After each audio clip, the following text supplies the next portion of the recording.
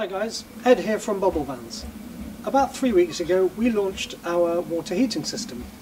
The principle of this is that hot air from your diesel heater goes through this way, your water goes through your heat exchanger this way, and by pumping the water through we can heat a full tank of water, 12 litres, up to 40 degrees in about 15 minutes. The most common question we get asked is, why don't you just use the heat from the exhaust to heat your water? It's something we've always thought about, but we've never actually known how much energy there is to recover from that gas. So what we thought we'd do is put together a quick video which explains the test that we've set up, how much energy we get, and whether we would recommend you do this or not. So let's look at our test setup in more detail. Here's our 2 kilowatt diesel heater mounted on our bench, a standard length of exhaust which goes into the silencer. From the silencer we've just got a simple aluminium box with a hole in the back. All the aluminium box does is allows the exhaust gas to expand to atmospheric pressure, meaning there's a less chance of getting a backup of pressure through the heater and blocking the flow. Onto the front of that we've got our 80mm heat exchanger, and there we've just put one of our adapters and a standard piece of ducting that allows us to insert a temperature probe, which is the white probe you can see there, allows us to measure the temperature of the exhaust gas. If we bring the camera down we can then see the silicone hoses coming out of the heat exchanger. They come from our 12 litre water tank. There's a pump in there that allows us to measure the temperature and to see how much energy we've been able to recover from the exhaust gas. So we're a few minutes into the test now. You can see on the right, on the white meter, that's the temperature of the exhaust gas after it's gone through the heat exchanger. The black is the temperature of the water. Now the exhaust gas is running at 53 degrees at the moment. Typically using the same probe it was higher than 200 coming out of the exhaust, probably more like 230, 240. So we've taken probably 75-80% of the heat out of that exhaust gas.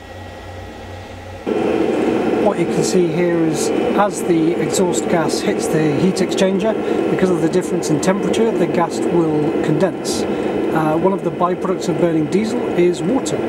So what you can see here is water condensing on the heat exchanger, running out of the bottom of the box and onto the floor. It's quite harmless because at this point it is condensed, so it's typically 30 or 40 degrees, but this will form a puddle of water underneath your van if you choose this method. So let's take a look at the results. On this graph we have our increase in temperature from our starting point, which was typically about 15 degrees, just normalised so we can show them all from the same point. Across this axis we have time, and then on the 4 lines we've got our 3 recommended heat exchanger combinations, and then we've got the experiment we've just done. So if we start from the fastest heating, with the bumper heater we got typically 1.8 kilowatts of water heating between 0 and 25 degrees increase in temperature, so this finished up at about 40. From the big heat exchanger we ended up with 1.4 kilowatts, and from the basic around 1.2 kilowatts. The heat we managed to recover from the exhaust typically was around 600 watts, sorry. But as the water warmed up and we got past 20 degrees above ambient, so 35-40 degrees, the efficiency drops off, and we typically recovered about 400 watts.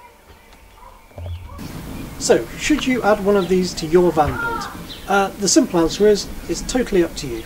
We've been using the 2 kilowatt heater here. We will do a test on a 5 kilowatt as well, but for the 2 kilowatt, typically if I had a heat exchanger to put somewhere and I had the bubble system, I would add this to the regular line of heat exchangers, just because there is so much heat that comes out of the body of the heater.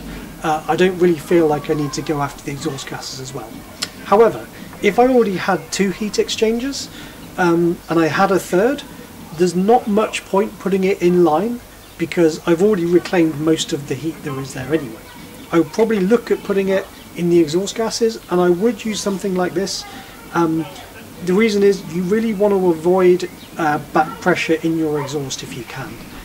If you get back pressure in your exhaust, you'll get sooting inside the heat exchanger, you'll constantly be clearing it out, and that's just no fun. So go for something like this. mount it safely, make sure it's ducted well, and keep this out of harm's way. Make sure it's not exposed to the road, and you should be fine. Thanks for watching. We hope it's been interesting. If you have any comments or questions, write them below. We'll try and get back to everything. Happy van building!